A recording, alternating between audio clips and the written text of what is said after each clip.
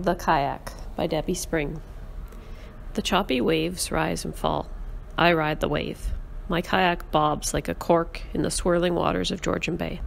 I love it. I feel wild and free. The wind blows my hair into my eyes. I concentrate on my balance. It's more difficult now.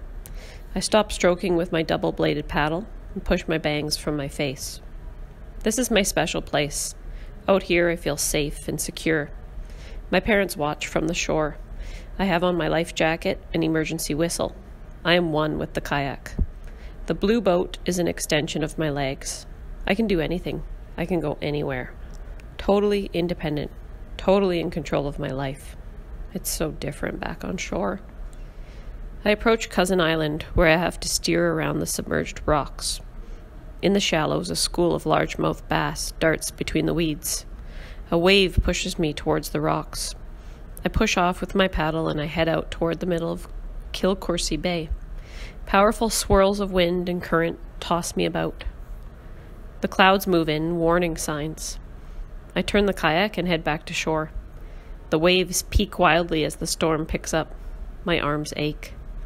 I don't want to go back to the shore. Nobody lets me grow up. My parents treat me like a baby. I'm 16, too old to be pampered. I'm already a woman. Just off my bow, a loon preens its black mottled feathers. It sounds its piercing cry and disappears under the water. I hold my breath, waiting for it to resurface. Time slows. Finally, it reappears in the distance. I exhale. I notice a windsurfer with a flashy neon green and purple sail gaining on me. My stomach does flip-flops as he races dangerously close. "Look out!" I yell. I quickly steer out of the way. He just misses me. Stupid kid, he's not even wearing a life jacket. I shake my head. The boy is out of control. He's heading straight for the rocks at Cousin Island. "Drop the sail!" I call. He does, and not a second too soon.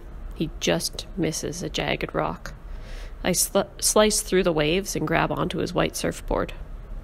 "Can you get me back to shore?" I ask. The windsurfer belongs to my buddy. It's my first time. I don't know how. His voice trembles. Is it from the cold? The windsurfer looks around 18.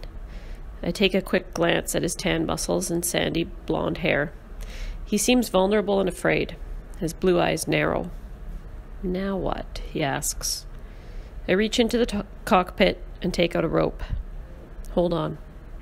I toss the rope. He misses. I throw it again and he catches it. "Paddle to my stern with your hands."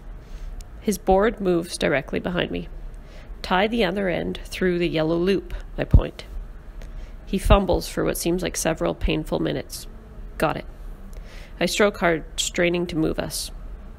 "Hit it," the boy calls. "What?"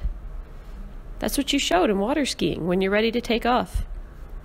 I smile. Slowly we make our way. My paddle dips into the water, first to the right, then to the left. Beads of sweat form on my forehead. Suddenly I surge ahead. I turn around. "You let go." I circle and give him back the rope. "Wrap it around your wrist." "Sorry."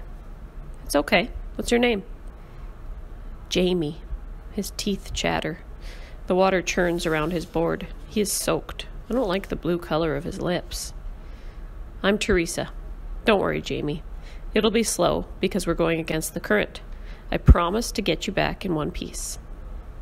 It takes too much energy to talk. Instead, I get him chatting. "Tell me about yourself." "I thought I was good at all water sports, but windsurfing sure isn't one of them," he laughs. I don't mean to answer, it just comes out. Maybe with practice. Dumb to go out so far. I don't know what I'm doing. He changes the rope to the other hand, flexing the stiff one. The wind changes. A big wave hits Jamie sideways, knocking him into the dark, chilly water.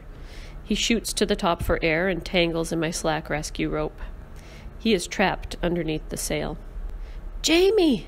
I scream. The wind swallows my voice. Quickly, I position my boat perpendicular to his board like a T. I drop my paddle, grabbing the tip of his sail at the mast. I tug. Nothing. The water on top of the sail makes it heavy. I drop it. I try again. 1, 2, 3, heave. I grunt as I break the air pocket and lift the sail a couple of inches. It's enough to let Jamie wriggle out. He explodes to the surface, gulping in air. He pulls himself safely onto the surfboard. I reach over to help untangle the rope from around his foot. I can see an ugly rope burn. My kayak starts to tip. I throw my weight to the opposite side to keep from flipping. My heart beats fast. Keep hold of the rope.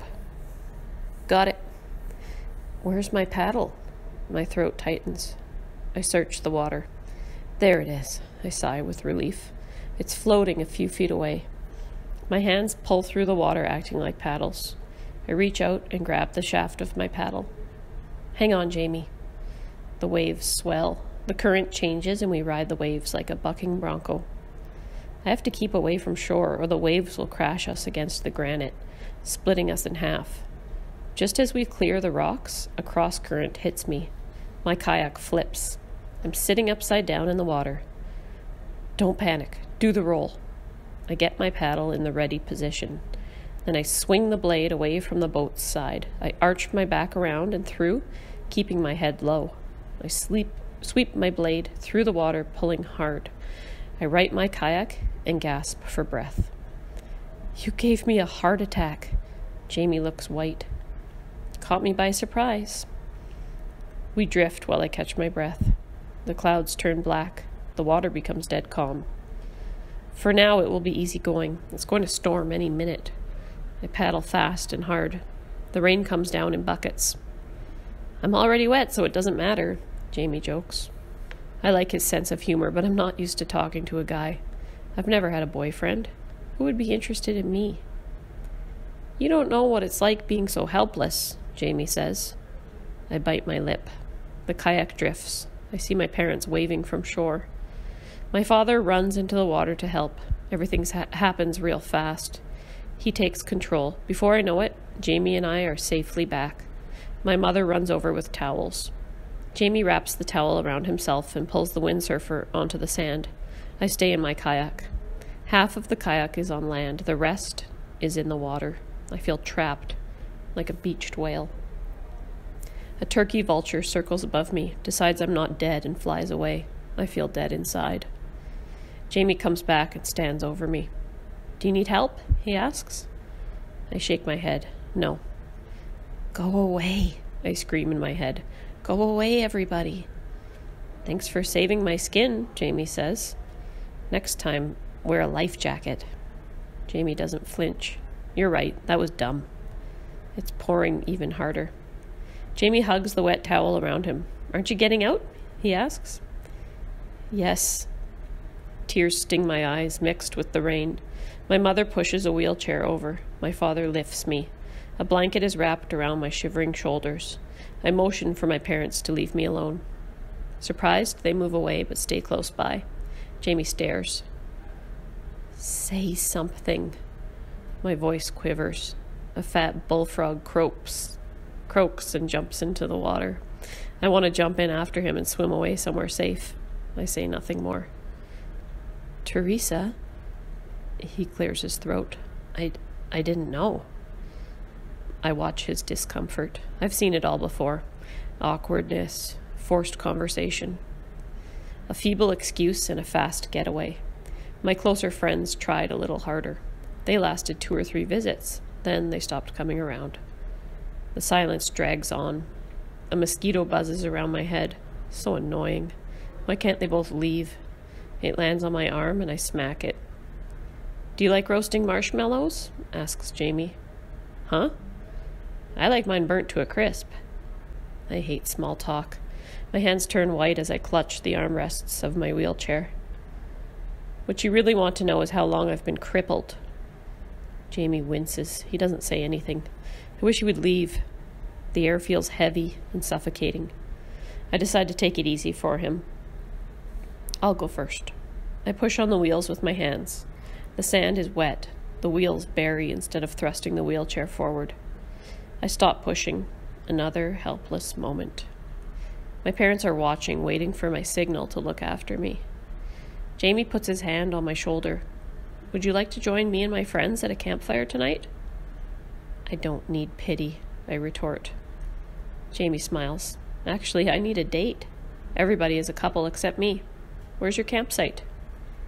Granite Saddle, number 1026. Why do I tell him? What's the matter with me? I stare at my wheelchair and then at my kayak. My eyes water. Through tears, I see two images of me. The helpless child on land and the independent woman on water. I blink, and the land and the water merge. I become one. I smile back at him. Jamie pushes me past my parents. They stare at me in confusion. It's okay. I'll take Teresa to your campsite. My parents walk behind at a safe distance, moving slowly despite the rain.